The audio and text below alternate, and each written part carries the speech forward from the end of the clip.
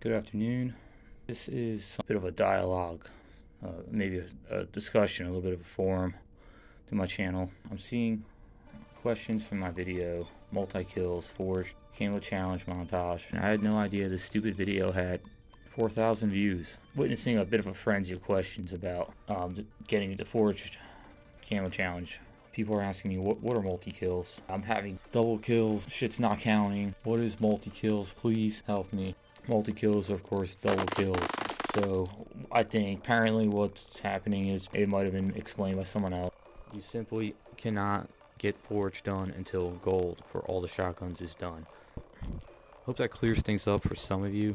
I have a feeling most people get that.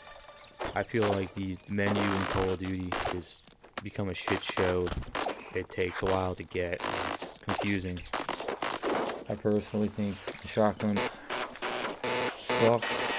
I want to change topics to what is I feel has been ruining Modern Warfare or freaking Call of Duty, and that's the cross-platform. In my opinion, the original intention for cross-platform was to bring console players together, such as the PS4 players, the Wii players, and the Xbox players. This game is unfucking playable for console players. This is Whiskey 3 X-Ray out.